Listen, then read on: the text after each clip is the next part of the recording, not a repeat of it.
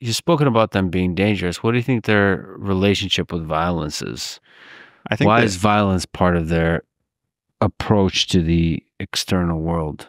So from the best I understand it, that at the turn of the century, Industrial Revolution, we had sudden immense need for rubber, for hoses and gaskets and wires and tires and the war machine. And the only way to get rubber was to come down to the Amazon rainforest and get the local people who knew the jungle to go out into the jungle and cut rubber trees and collect the latex. Mm-hmm. And Henry Ford tried doing Fordlandia, tried having rubber plantations, but leaf blight killed it.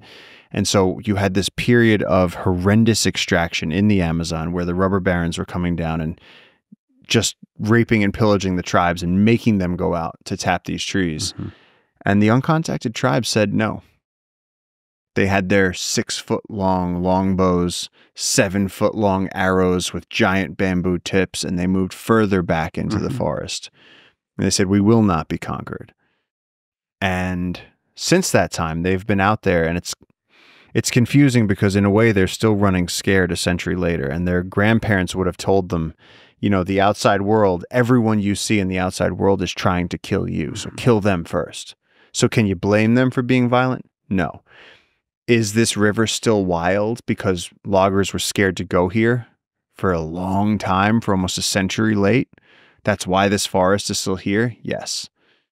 And so is it a human rights issue that we protect the last people on Earth that have no government, no affiliation, no language that we can explain? We don't know what their medicinal plant knowledge is. We don't know their creation myths. We know nothing about them.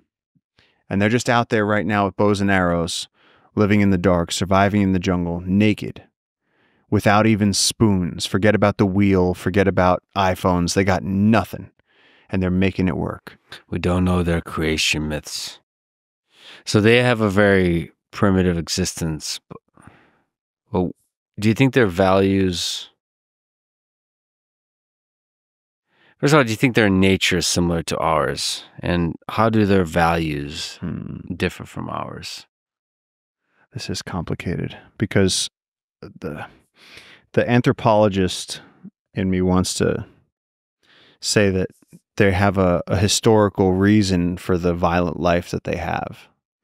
You know, they experienced incredible generational trauma some time ago, and because they've been living isolated in the jungle, that has permeated to become their culture. They've become a culture of violence.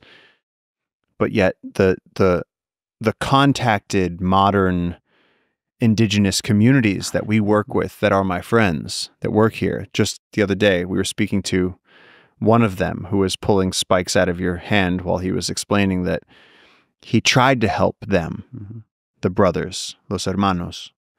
He tried to help them. He tried to give them a gift. And what did they do?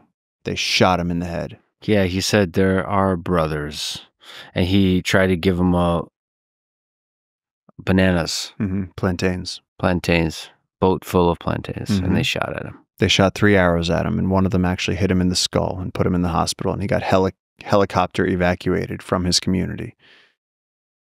And so he's brave for surviving, but he's a lucky survivor. They are incredibly accurate with those bamboo-tipped arrows, and those arrows are 7 feet long. So when you get hit by one, they come at a velocity that can rip through you. And the range on a shotgun is way shorter than the range on a longbow.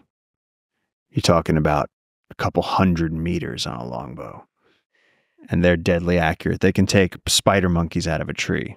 And so there's stories of loggers, and I've seen the photos of the bodies of loggers who attacked one of the tribes. And the tribes hadn't done anything, but these loggers came around a bend. They started shooting shotguns at the tribe, and the tribe scattered into the forest.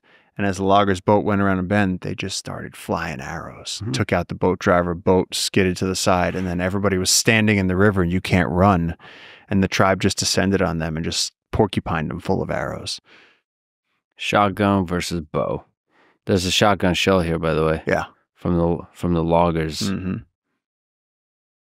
Yeah, we picked that up yesterday. Was that yesterday? That was, I don't know. I don't know.